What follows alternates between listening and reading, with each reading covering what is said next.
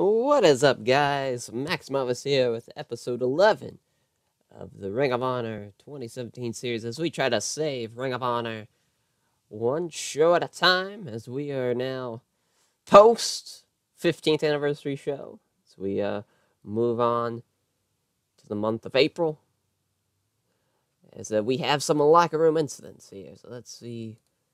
We have our brother Nero helping out Sammy. That's some good shit there. Yeah. Brother Nero. What a pal. As we don't want to be in the tri-state area. We've been running there a lot. Let's go back to the Mid-Atlantic region. Let's see here. Kind of want to sell a place out. So at least with 3,000 people. Oh, that would. I mean, that's close enough. I think we've ran the Benjamin Johnson arena before, so let's go. Let's go to Brooksfield. Why not? Sell it out, and yeah, that's for the next week's show, so we can think we're okay. Shit, I'm a little nervous. Let's just make sure. Okay, yeah, so that does have storytelling, and let's just have steal the show. Okay, it does. We can go. Just scared the shit out of me there for a minute, but there we go. We have Sammy Rivera taking on Joey as Sammy gets the win in 4 minutes and 52 seconds with a submission. Sammy is getting a 43. That's really, really good for a guy who's fucking 20. I think he's 21. Trying to think. He's really young now. Below the age of 25. Let's just say that. And for him to have 43-6, the brother Nero helping him out. No improvements on the match, but we'll take it. Sammy doing work. That's what we like to see. And then we have a tag team matchup as the Bravado Brothers take on the Pretty Boy Killers with Harlem Bravado pinning Shane Taylor in 7 minutes and 47 seconds. Bravado Brothers getting 45s and 48s. Good shit there. Shane Taylor improving. And also the Pretty Boy Killers are improving. Good shit there. So I got a 45D. It's, oh yeah! Pre-show match, the last pre-show match. It's Ray Phoenix taking on Frankie Kazarian as Ray Phoenix gets the win in 8 minutes with a corkscrew senton. Yeah. Fuck, Phoenix is the man. Good shit. 66 rating there. Frankie Kazarian with a 58. 60 rating for the match. I will take that. As this, we ran out of time. So this had to be bumped to the pre-show.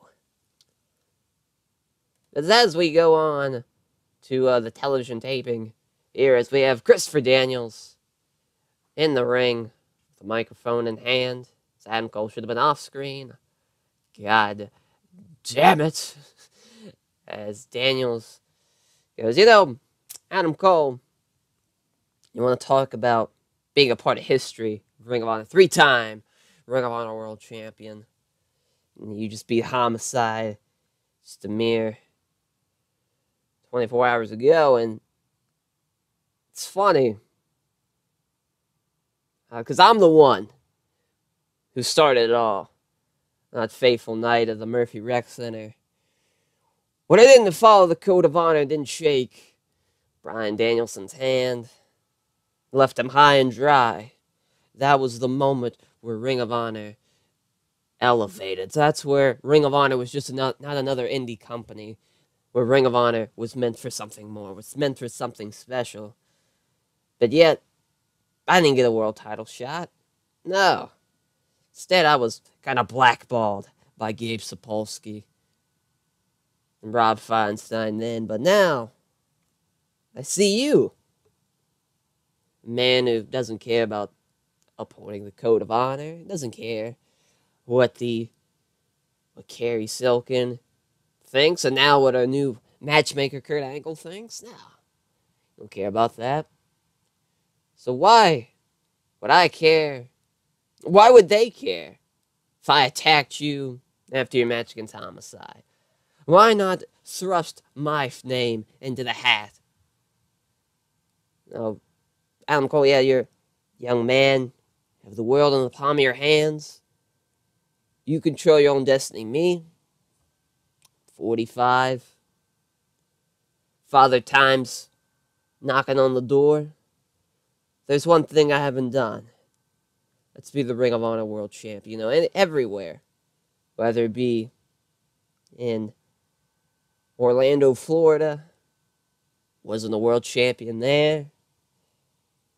Seems like everywhere I go, it's Christopher Daniels, most underrated wrestler in the world. So talented, money on the microphone, solid in the ring, but yet never got my shot. But I'm tired of sitting back and watching the young guys get their chance. How about I get my shot? The Ring of Honor World title, Adam Cole. So then, with Adam Cole, his music hits as he interrupts Daniels. Yes, boy, he did not do... he shit the bed with this one. Trying to improvise dialogue. He wanted to go without a script. He fucking got it.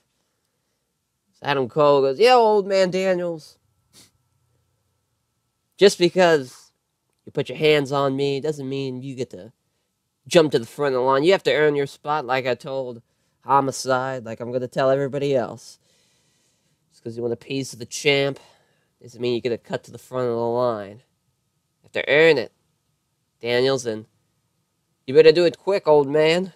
Because I'm sure before you know you have to go to the retirement home, have to pick up your Social Security. Time's not on your side. Better do it fast. So there's no strong words. Adam Cole and Christopher Daniels. It's Adam Cole again ducking another challenger. No surprise. A piece of shit. As we move on to our opening contest with Mandy Leon and Taylor Hendricks.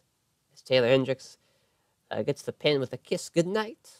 As they don't click, Taylor Hendricks had an undisclosed leg injury. There's that. As I get a 24E. As then we have Donovan Dijak, who is backstage. He goes, yeah, 15th anniversary show. Saw new matchmaker Kurt Angle, Olympic gold medalist. A man who was never handed anything. He earned his stripes.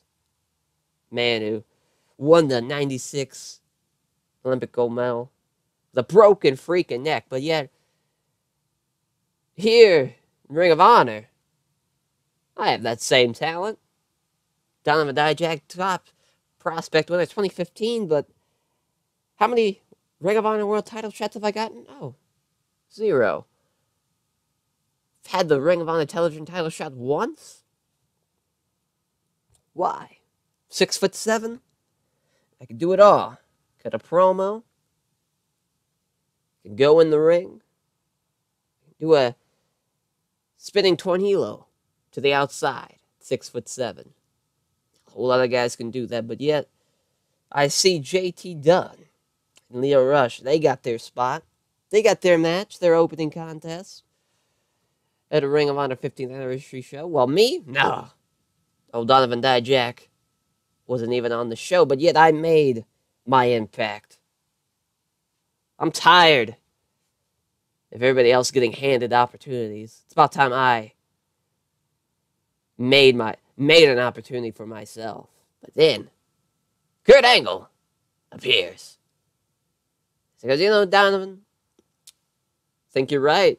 It's man of your stature, man of your prestige, of everybody telling me you're a can't-miss prospect. You're going to be a star in the making here in Ring of Honor, but that hasn't happened. But I think it's time you try to make something out of yourself. So how about this?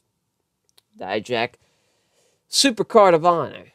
Be a triple threat match between you, Leo Rush, and JT Dunne. 3 top prospect winners, and we'll see who the real top prospect in Ring of Honor is. So there's that. Oh, I mean, I got an E33E. I don't know what the fuck happened here. I don't know if we based Dijak, Leo Rush, and JT Dunne on overness. I think we did. So that sucked. I kind of wish we would just be like, hey, Kurt, just have a promo. Everybody else get not rated. Probably got like an A. Oh, well. As we move on, though, to a singles match between Donovan, Dijak, and Tracy Williams.